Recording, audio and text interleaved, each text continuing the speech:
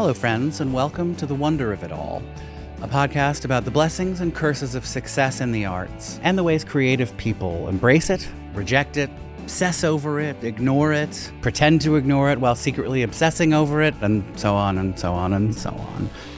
My name is Sean Nelson, and I'm your host.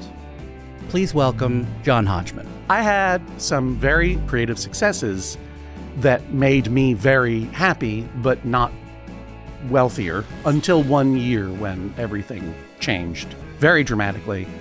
Please welcome DC Pearson. For a long time, you maintained a particular look. Was that partly because it made you sort of typeable in that kind of realm? It's only really in the past couple of years that I've gone like, oh, it's not necessarily bad for what I do to a little bit turn yourself into a cartoon character. But a lot of the having a beard and long hair, I think, was just, I don't want to say neglect. The greatest role I play is somebody with a modicum of self-respect. Kid, you got the goods. Yeah. Please welcome Adam Duritz. Somebody like Bono or Sting had rented a hotel room, and we went up to this room, and it's me and Bill, Paul McCartney, Neil Young, Billy Joel, and Bruce, you know, and maybe a couple people from their bands. And we had this talk for a few minutes, and as I left that night, I realized I'm not good talking to my idols. I get really nervous. But I did okay in this one conversation with Paul McCartney, which is, you know, a big deal. As big a deal as I can even imagine. Yeah. I mean, I've met a handful of people I really, really admire, but I don't think I just feel like I would fall to pieces. Please welcome Lena Hall.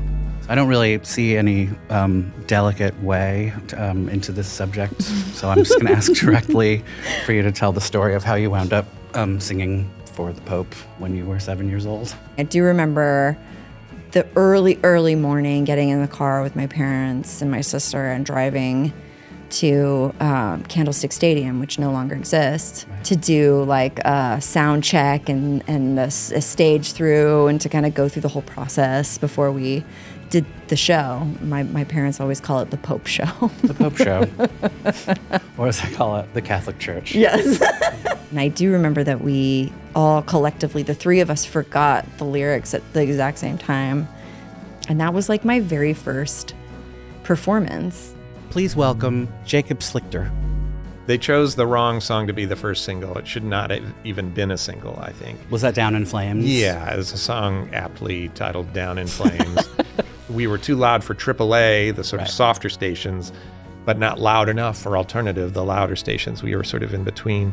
You were all so good at your instruments, and there was nothing like stumbly or ramshackle about it. If a band takes the stage and I don't see the ambition or hear it, I'm immediately uninterested. In terms of my relationship to being called a one-hit wonder, I'll definitely take that one hit.